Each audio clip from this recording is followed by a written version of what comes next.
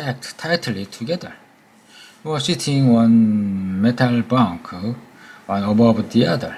Winston and his mother and father found themselves a place on the floor, and near them an old man and an old woman were sitting side by side on a bunk.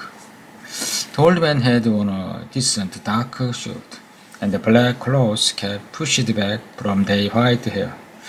His face was scarlet, and his eyes were blue and full of tears. He reeked of gin. It seemed to breathe out of his skin in place of sweat, and one could have fancied that the tears welling from his eyes were poor Jin. But though slightly drunk, he was also suffering under some grief that was genuine and unbearable.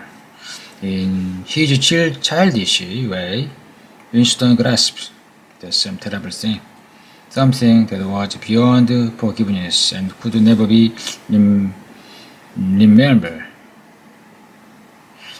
remedied. Never be remedied had just happened. It also seemed to him that he knew what it was, someone whom the old man loved. A little granddaughter, perhaps, had been killed. Every few minutes, the old man kept repeating, "We didn't trust them." I said so. Ma, didn't I? That's what come of trusting him. I'm so all alone. We didn't know to trust the burger. But which burgers they didn't ought to have trust Winston could not now remember. Since about that time, war had been literally continuous, though strictly speaking, it had not always been the same war. For several months during his childhood, there had been confused street fighting in London itself, some of which he remembered vividly, but to trace out the story of the whole period, to say who was fighting whom at any given moment, would have been utterly impossible, since no written record and no spoken word ever made mention of any other alignment than the existing one.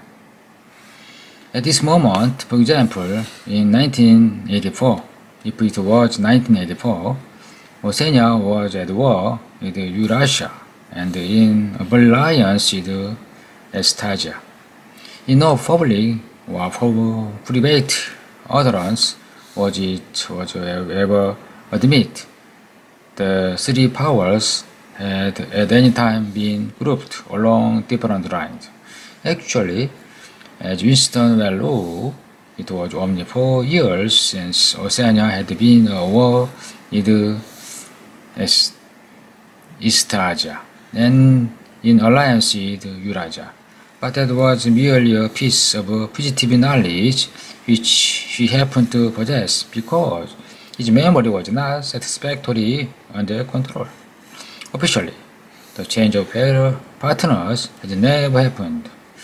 Oceania had at war with Eurasia, therefore Oceania had always been at war with Eurasia. The enemy of the moment always represented absolute evil. It was followed that any past or future agreement with him was impossible. The frightening thing, he reflected for the 10,000th time as he forced his shoulders painfully backward, with hand and on hips. They were gyrating their bodies from the waist, an exercise that was supposed to be good for the back muscles. The frightening thing was that it might well be true. If the body could thrust its hand into the past, say, of this or that event, it never happened. That surely was more terrifying than mere torture and death. The party said that Oceania had never been in alliance with Eurasia. He, Winston Smith, knew that Oceania had been in alliance with Russia in short time as 4 years ago, but Where did that knowledge exist? Only in his own consciousness, which, in any case, must soon be annihilated. And if all others accept the lie which the party imposed, if all records told the same tale, then the lie passed into history and became truth. Who controlled the past? Then the party slogan controlled the future. Who controlled the present controlled the past. And yet the past, though of its nature alterable, never had been altered. What was true now was true from everlasting to everlasting. It was quite simple. All that was needed was an unending series of victories over your own memory. Reality control, they called it. In newspeak, double think. Stand easy, backed in instructives a little more genially. Winston sank his arm to his side and slowly repeated his long video. His mind slid away into the labyrinth world of double think. To know then not to know, to be conscious of a complete truthfulness, while telling carefully constantly lies. To hold simultaneously two opinions which cancelled out, knowing them to be contradictory and believing in both of them. To use logic against logic, to repudiate morality while laying claim to it, to believe that democracy was impossible and the party was the guardian of democracy, to forget whatever it was necessary to forget, then to draw it back into memory again in the moment when it was needed, and then promptly to forget it again, and above all, to apply the same process to the process itself. That was the ultimate subtlety. Consciously to induce unconsciousness, and then, once again, to become unconscious of the act of hypnosis you had just performed. Even to understand the word doublethink involved the use of doublethink. The instructors had called them to attention again. And now, let's see which of us can touch your toe, she said insistently, right over from the hip. Please, comrade. 1, 2. 1, 2. Winston lost his exercise, which sent shooting pain all the way from his heel to his buttocks, and often ended by bringing to another coughing fit. To help pleasant quality out of his meditation, the past, he reflected, had not merely been altered. It had been actually destroyed, for how could you establish even the most obvious fact when there exists no record outside your own memory? He tried to remember in what year he had first heard mention to Big Brother.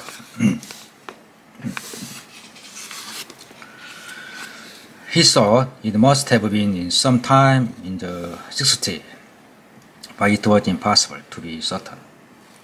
In the party history, of course, Big Brother figured as the leader and the guardian of the revolution since its very early stage. His exploit had been gradually pushed backward in time until already they extended into the fabulous world for the 40s and the 30s.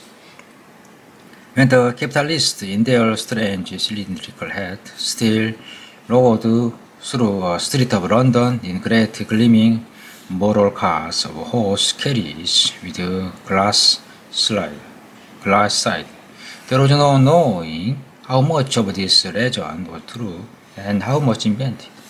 Winston could not even remember of what date of party itself had become into existence. He did not believe he had never heard the word in South before 1960, but it was possible that in its world speak from English socialism, that is to say, it had been current earlier. Everything melted into mist. Some things, indeed, you could put your finger where a deposit lie. It was not true, for example, as was exclaimed the party storybooks. And the party had invented the airplane. He remembered the airplane since his earliest childhood, but you could prove nothing. There was never any evidence. Just one in his whole life. He had held in his hand unmistakable documentary proofs of the falsification of a historical fact. And on that occasion, Smith screamed a squeakish voice from the telescreen. 6097. Smith. W. Yes, you. Band lawyer, please. You can do better than that. You cannot try. Lawyer, please. That's better. Comrade, now stand at ease. The whole square, and watch me. A sudden hot sweat had broken out all over Winston's body. His face remained completely inscrutable. Never show dismay, never show resentment. A single flicker of the eyes could give you away. He stood watching while Instructress raised her arms over her head and one could not say gracefully, but remarkable neatness and efficiency, bent over and tucked her first joint of her finger under her toes. There, comrades, that's how I want to see you doing it. Watch me again. I'm certain I've 4 children. Now look, she bent her over again. You see my knees aren't bent. You can all do it if you want. She added that she straightened herself up. Anyone under 45 is perfectly capable of touching his toes. You don't all have the privilege of fighting in the front line, but at least we can all keep fit.